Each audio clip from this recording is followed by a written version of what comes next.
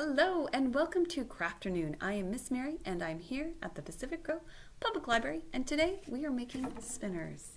And I've made one, and to do that I used a piece of paper, highlighters, and string 28 inches long, and cardboard. I made it doubly thick by using 2 pieces of cardboard. It seems to spin better when it's a little bit heavier. So I'll show you how this works. You'll notice that there's kind of spots and rectangles, and as I start to spin, all those spots and rectangles will kind of come together and it will make a pattern like a spiral. So that's what we're doing today. I'll walk you through the steps. You will need something as a template to make a circle. I've used masking tape and a piece of paper. You'll also need scissors and a glue stick, and you can use markers or highlighters, anything you want to color your design. And then you'll need a pen to poke through the paper and cardboard to slide in the string. Okay, so I'll walk you through the steps.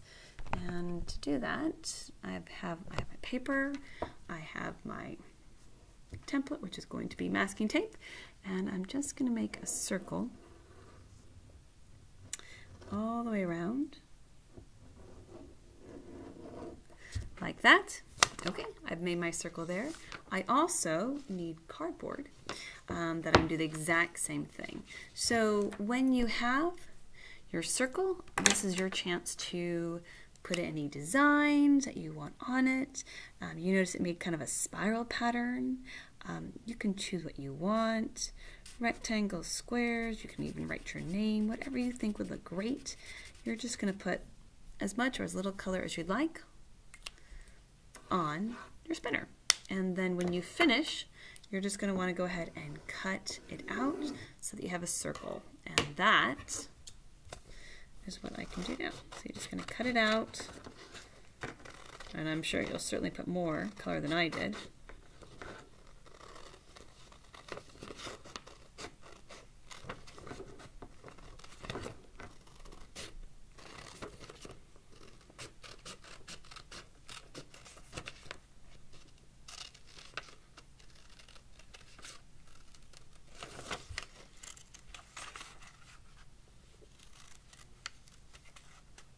And do the best you can, keeping that in a circular shape. If you notice that, oh, I've kind of made a mistake, you can just go back and you can trim so that is even and circular.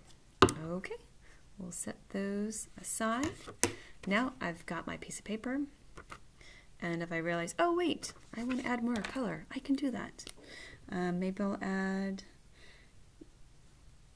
the first letter of my name. I can do that too. I can do whatever I'd like on here. I can even, as I mentioned, make a spiral. It's up to you. This is where you'll need your glue stick, right? Because you're going to be gluing this to the cardboard. All right, and mine, of course, has already been cut, but I'll show you what to do for that too.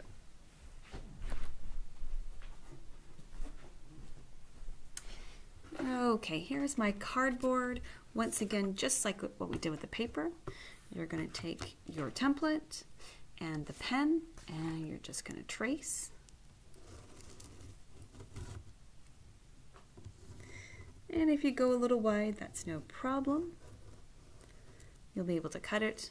And as I mentioned earlier, I made it thicker so that it was a bit heavier and it seemed to spin better. So I'm actually going to make 2 circles.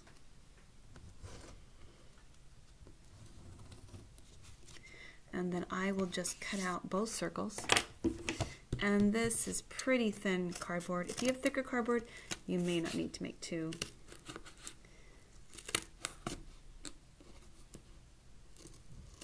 And just like what I did with the paper, I'm just going to cut around the pen marks.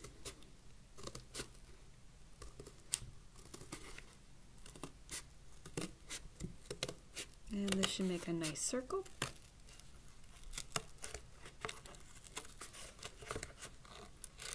And as you can see, I went a little wide. That's okay, because when I cut, I will certainly make sure that I cut on the circle, not on the part that I went outside.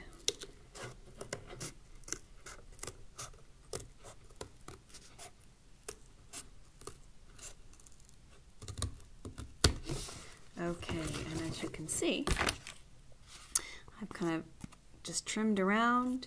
If you notice anything that's sticking out, feel free just to give it a little trim.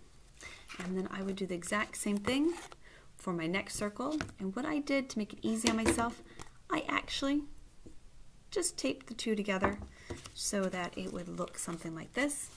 Imagine the excess is cut off, and that just kind of gave it a little more heft.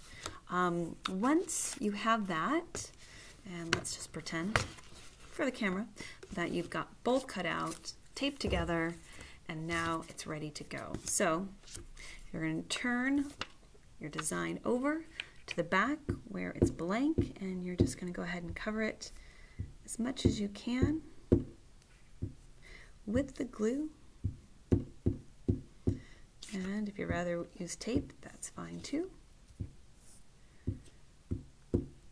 Okay, and then once it is glued, and feel free to go a little generous, you're going to place that on your circle. Okay, like so. Okay, so now I have my paper, not so colorful. I bet yours will be. All right, like I said, oh, in fact, you can do any sort of design. I'll fill this in while I have the chance. Okay.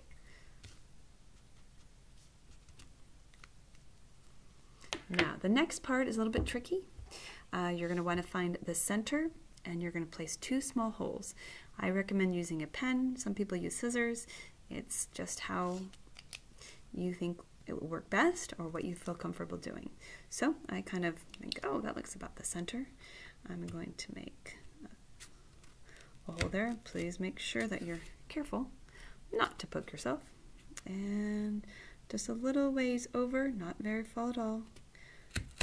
Press in again. Okay, make sure it goes through the back side. Just like that. And then what you need to do is you're going to take your string and thread it through the holes that you made. And remember that string is about 28 inches. And once you have it through, then you're good to go and you can spin your spinner.